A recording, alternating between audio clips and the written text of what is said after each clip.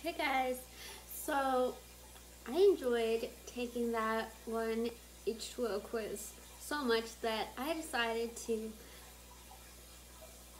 take another one of their H2O quizzes. And so we are back on BuzzFeed's website and we are going to take another quiz. So once again, I will start recording my screen so I can put it up here somewhere. And this one is called This H2O Just Add Water Quiz Will Take You Back to the Naughties. What? I've never heard that word before, but it sounds like something different. But okay. So where's the show set? Gold Coast, Australia. The show doesn't explicitly state that it is set in the Gold Coast, but that's where it's... Yes, it does. It absolutely does. Like, in more than once in the show, it states that, like, in the episode where Kim finds Cleo's diary and sprays water on her during that pageant, she says, "I knew it, there are mermaids on the Gold Coast." Then also in the episode where Cleo is left to look after her cousin Angela and Kim,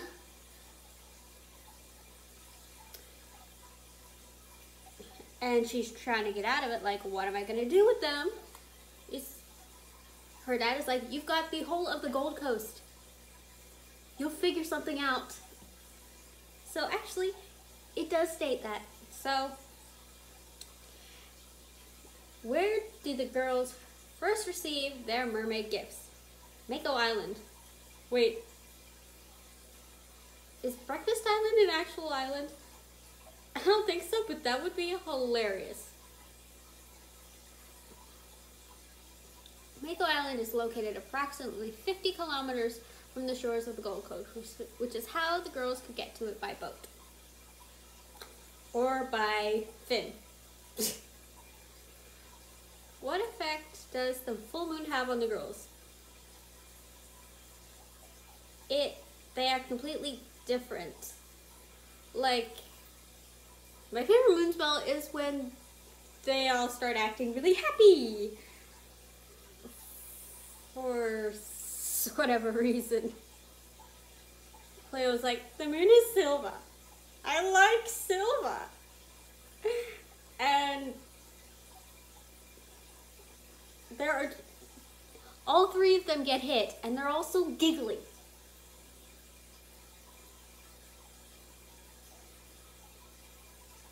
It obviously depends on the kind of full moon, but generally the full moon makes the girls act completely out of character.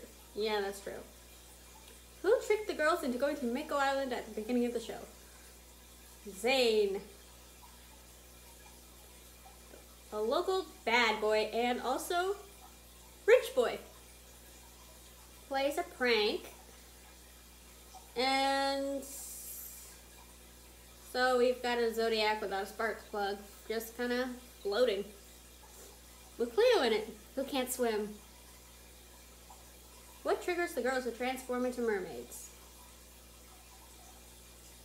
The touch of water.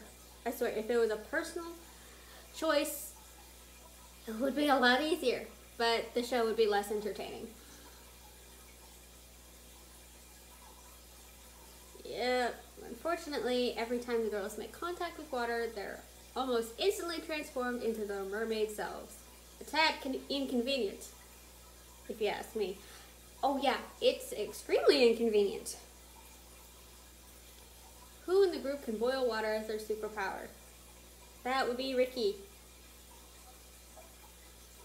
In later seasons, she can also control fire and lightning.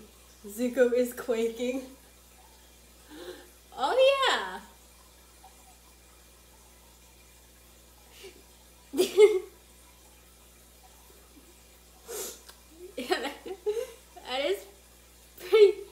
I mean, I don't think she can control fire as well as Zuko, because he's a fire bender. She just kind of manipulates when it burns. She can make things catch fire, but she can't control where the fire goes. Who has the ability to freeze water? That would be Emma.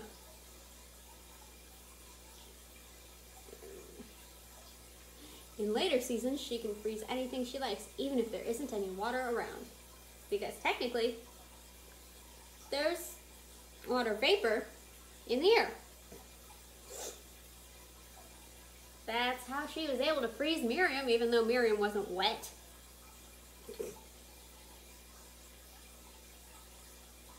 And finally, who can manipulate water? That would be Cleo. In later seasons, she's able to use her abilities to manipulate wind, too. Yeah. Who is Lewis? Cleo's childhood friend turned boyfriend. Lewis has known Cleo since he was 5 years old and became a very close friend to the girls when they became mermaids. He's super interested in science and ends up dating Cleo in later episodes. Who is Bella? She's another mermaid. Bella appears in season 3 to take over Emma's role as she leaves to travel the world with her family. Her abilities include turning water into a jelly or completely solid. Yeah, that has got to be the weirdest power I've ever heard. All the others got fire, ice, and water manipulation, and so I guess they had to give Bella something. So they choose jelly. The girls lose their powers at the end of the first season. How does this happen? They were in the moon pool during a lunar eclipse, but they only lost it for 12 hours. The girls lose their powers for 12 hours during the lunar eclipse when Dr. Damon catches on to them. When they demonstrate their loss of power, she loses interest and leaves them alone. Yet, the picture here is from season 2 of when they dropped Charlotte into the moon pool to take away her tail forever. Which Aussie heartthrob joined the show in season 3? Luke Mitchell. Will appears in season 3 as a free diver and quickly discovers the girls' secrets. He falls in love with Bella soon after they begin a whirlwind romance. And that's one way of putting it. Complete the lyric. 'Cause I'm no ordinary girl, I'm from the deep blue underworld, land of sea. I've got the power if I just believe. Sorry, I can't help myself.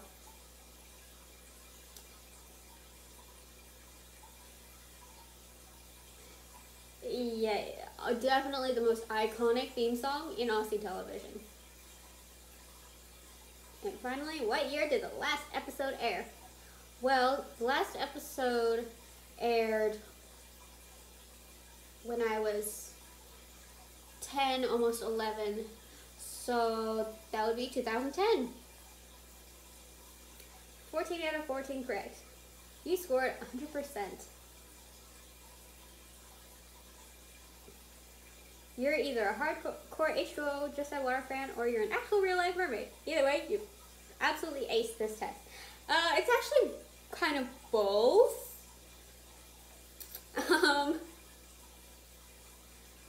So, yeah.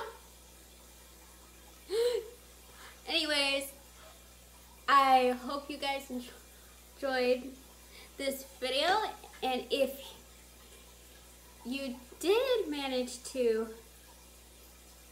take the quiz along with me, let me know how well you did in the comments down below, because I am actually very curious. And until next time, I'll see you guys later. Bye!